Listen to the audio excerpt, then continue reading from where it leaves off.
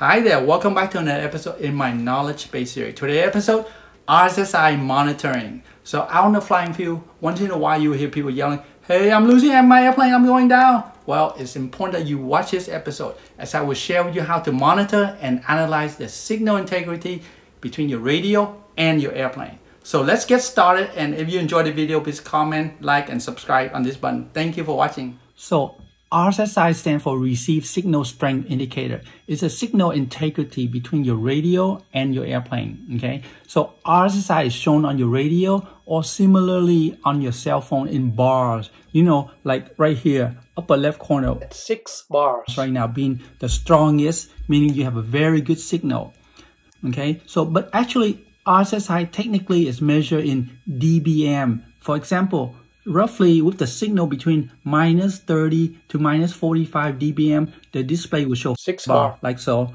Okay, so I'll put up a chart showing the dBm and the bars next. Okay, so let's show you how to monitor the RSSI through the Spektrum transmitter. Okay, so I'm in the main menu right here and I'm flying the Ultra stick. Okay, so just scroll to the flight log menu right here. Okay, so you have RSSI 100%, which is a very strong signal, which shows 6 bars. Okay, ABLR stands for the receiver on your plane. I only have one receiver on the Ultra stick, so it shows A right here. And number 2 stands for there was 2 frame loss so far in the signal integrity, and that corresponds to the big F number 2, which is a frame loss. Okay, so now keep in mind, if you happen to fly to a bad region and you have 45 continuously frame loss, the hole here will become a 1, and which means that you lost signal integrity of your airplane at that time, and hopefully that you flew by there really fast and you regain control again. Otherwise, it would be real bad. Okay, so another thing I want to do is enable warning or alarm warning when the RSSI fall under a certain bad percentage or dBm. Okay, so let's move out to the main menu here. Okay, and find the telemetry. Okay, right here, telemetry. Okay, and select flight log here. And what I want to do is set an alarm so that, let's see, voice. Okay, I want it to alarm a voice and vibrate the radio when it fall under a certain dBm. Say -77 dBm, which is like a 2-bar signal, and I want it to warn me. Okay, so another thing you want to do is go outside and go back to file setting here. And what this does is it will record all the RSSI log and indication onto its file name into the SD card. Okay, so with a switch. So basically I have a switch here open, which I'm going to use. Okay, which is switch E here. Okay, and if I turn it to on 1, that means it's going to start recording onto this file name so I can analyze the RSSI afterward. So that's all you have to do on this. Okay, so let's go flying and get some RSSI log. Okay guys, we're at the field, so let's start flying and record some log. Okay, and what I have right here is, if you look at the screen, the flight log here is 1 receiver, okay? And there's 0 frame loss and hole. Okay, so basically I'm gonna turn on this switch here, which is gonna record to the SD card. See, as you can see, the SD card is starting to flip right here. There's a status bar that's moving, that means it's recording. Okay, so let's get started and let's go flying.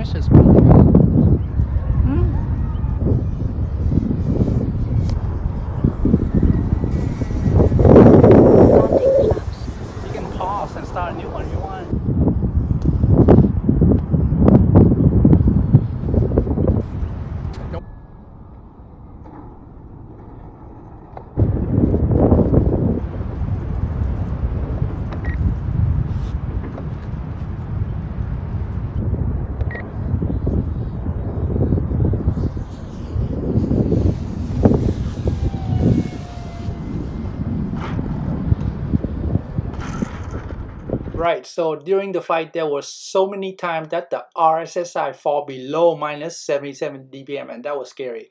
But anyway, you can see the frame loss here was 113 and there was no hole. So I saved the log already, so let's go and analyze it, the log right now.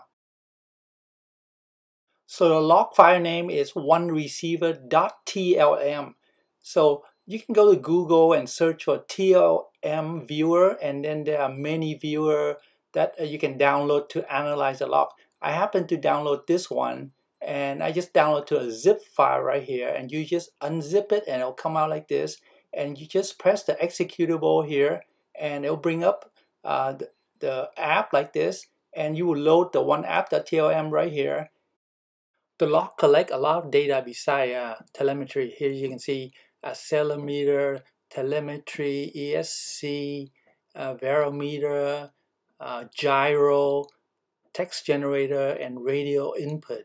But in our case, I'm just going to look at the standard telemetry only, and I'm going to look at the dBm level, and just hit the graph data here, and then it will generate a graph for you to analyze. Okay, so the graph looks like this. The red line is the dBm and the bright blue line is the frame loss. And as you can see, there were many instances of it went below minus 77 dBm. But what is alarming, there was 4 instances that it went to like minus 125 dBm, as the arrow show right here. And when that happened, you can tell that the frame loss is getting high at this arrow up here. As you can see right here, that's very alarming. So in summary, I hope that by sharing this video with you all, you could take it and apply to your case of checking out the RSSI signal integrity for your radio and plane in your flying field environment. Maybe you are flying away from the city with your radio and 2.4 gigahertz band, and there are not any interference, and you don't need to worry about this signal integrity. But if you happen to be flying in a field near a city with lots of 2.4 gigahertz saturation and interference, like me, as you can see here, then you should monitor and check your RSSI, as I share with you in this video.